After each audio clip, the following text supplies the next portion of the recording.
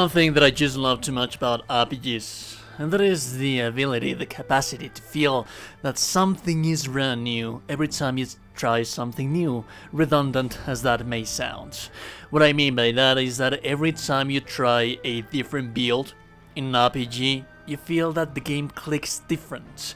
It changes the whole perspective to you. And this is what it did for me. I have been trying tons and tons and tons of builds in Wolong, and the more I try them, the more I realize that they are all fun in their own way. But this specific build that I am going to show you right now is the most overpowered thing that I've tried out of all of the bunch that I've made. I am sure that I'm just going to keep making builds and I'm going to keep having a blast. But I want to share this one with you first, because out of the bunch, this is the one that I thought to be the most powerful, engaging to see.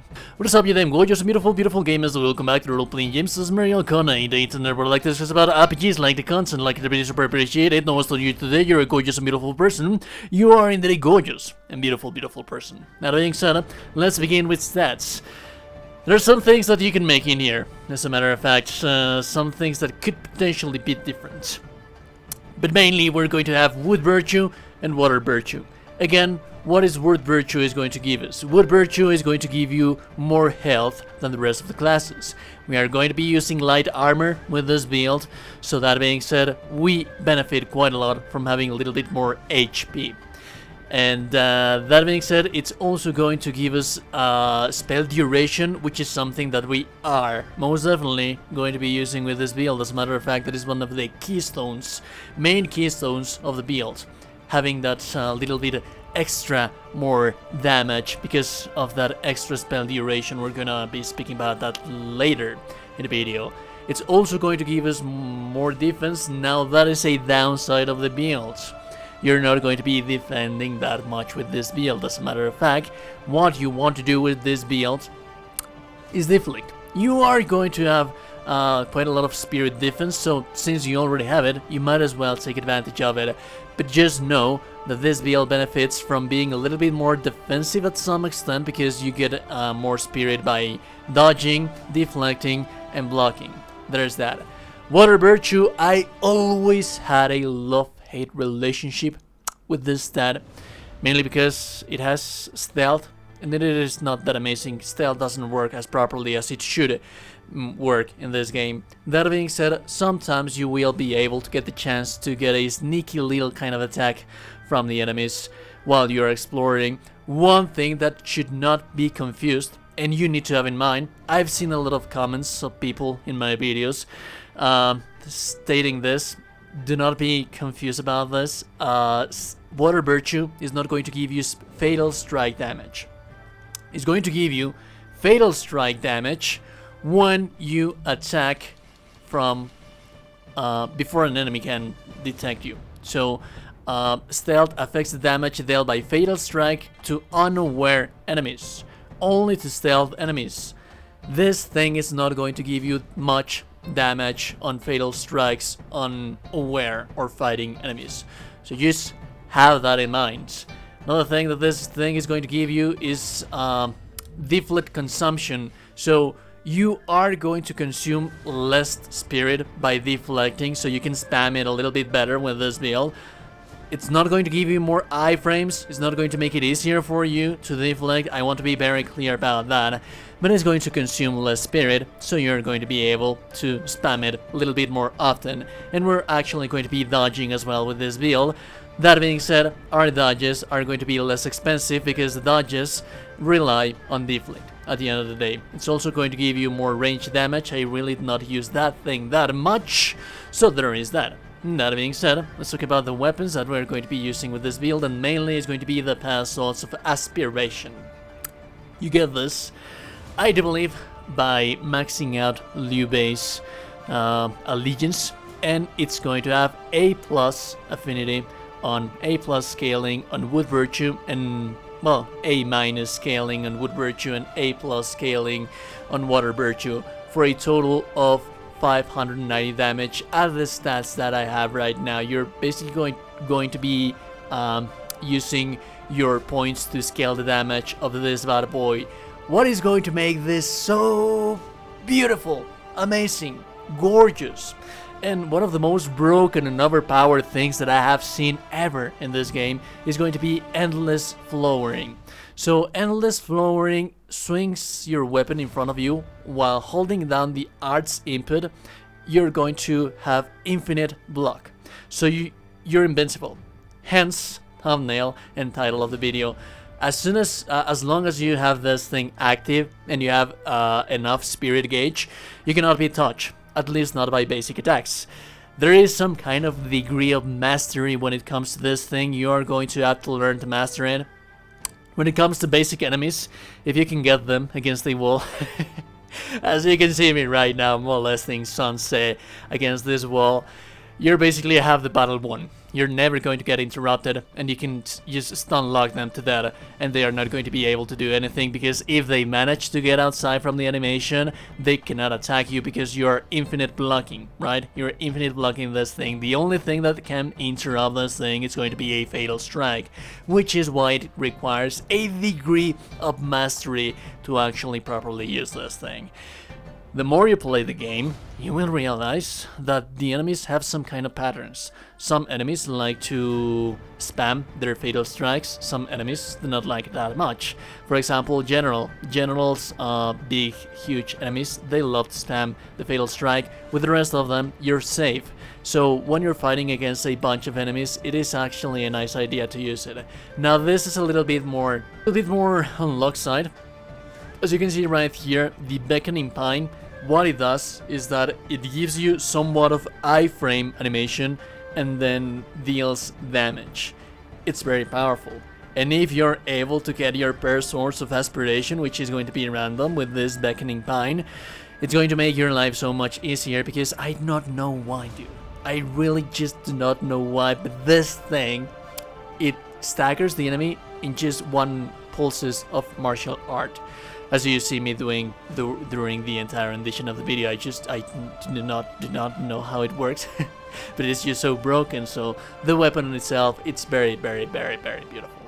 Now the Night Owl Cane, we're not going to be using this thing that much. I still plan to make a build out of this thing, but at the end of the day, we're just using this thing to have the status armor set, which is going to be beautiful. Do have in mind that for this armor set you're also going to have to use the accessory. This is part of the armor set, right? So what this armor set is going to give us, it's going to be a enemy status effect accumulation. We deal more status effect towards the enemies. To be precise, more plus 3.8%. Power drop upon fatal strike on an enemy. Gives power drop to enemy when landing a fatal strike. Decreases damage attack dealt to enemies. Nice. Very nice, but not a main core of the enemy. This thing, on the other hand, the negative duration on enemies, plus 3.4%. That is going to be amazing. Damage amplification upon fatal strike, that is going to be gorgeous, but as you can see, damage to enemies with negative effects, plus 10.6%. And this is where the build is going to start to shine, because this right here, we're going to be making a ice build. The ice is going to detain the spirit gain from the enemy, and it's also going to make them a little bit more sluggish. It's not going to be as powerful as it was in Neo with Sloth. This is the equivalent, so it makes them go a little bit slower. Not that much, but just enough for you to keep spamming your attacks. What we're going to have on our armor, and what is going to synergize with the build, and why this thing is going to be so broken, is that on the damage side of the armor, we're going to place damage to enemies, spirit damage to enemies, with negative effects. We're going to have ice attack power. Ice attack power is going to also increase the ice accumulation of the enemies. Chill accumulation on the enemies as well. And negative effect duration on the enemies. So, as a total, we have roughly... Let me see if I can find the thing right here. There we go. As a total, we're going to have a total of 102 ice attack power if you place ice attack power on weapons, armors, bows, and whatnot. We're also going to have our, let me see, what is that I'm looking for? Damage to enemies with negative effects. That is going to be a little bit higher. It's just that I have them mixed up right here. You shouldn't mix these bad boys right here, but I did just have a little bit more versatility. At the end of the day, my testing proved to be more effective to have damage to enemies with negative effects, so on and so forth. Now, the elemental damage is not going to be important. What is going to be important is going to be the shield accumulation on the enemies. As you can see, 29.2% as well as 10% from enemy status effect accumulation. So that's roughly 40%. If we add the ice attack power accumulation, that's roughly 60% to some extent. And then the negative effect duration in enemies, that's going to be 16.4%. Now what that means is that basically the gameplay loop, it's always most of the enemies are not going to be resistant to ice. If you find an enemy that is resistant to ice, you're not going to have that much status effect accumulation on the enemies, but you are just going to have more than enough to use lightning. So for example, water-based enemies, they are going to be very susceptible to thunder, which is the only enemies that are going to be resistant to ice. So for 80% of the enemies in the game, you're going to be using ice damage, ice enchanted weapon, and for the rest of the enemies, which are water based, you're going to be using lightning weapon. And basically that is how the build works. Now let me tell you a little bit about the gameplay loop. What this bad boy is going to use it's going to allow you to stun lock basic enemies. They are never going to be able to touch you. When it comes to bigger enemies, that is where it gets interesting, because you cannot stagger them, and they cannot stagger you while you are in the animation of the weapon, which is so very powerful. You are going to learn a little bit about when this is going to be like a guessing game. It's going to be like a 50-50. Do not be greedy, just use it with moderation, because if they start doing their fatal strike and you are still in the animation of the attack, they are going to beat your ass. To have in mind that also this is light armor that we are using, so you are able to get away from enemies' harm and to have control of the battlefield, as you see me doing in these little clips that I have been showing you so far. So overall, for most of the enemies, what you want to do is just immediately cast your ice, and trust me, 1 hit or 2 tops, that is going to be more than enough to place a negative effect on the enemy. Do have in mind that due to all of the status effects that we have more damage on enemies that have a status effect build up. We also have more duration for the status effect, so as soon as you are able to place the chill on the enemy, it's never going to get rid of it, right? So that is basically how the build works. It's very powerful, it's very fun, it's dual blades, everybody loves dual blades. If you like the content and like the videos, super appreciate it. No one's told you today you're a gorgeous and beautiful person. You are indeed a gorgeous and beautiful person. Subscribe to the channel before you close the door. I'll be seeing you goddamn gorgeous and beautiful people in the next one, and have a beautiful, beautiful day. Goodbye.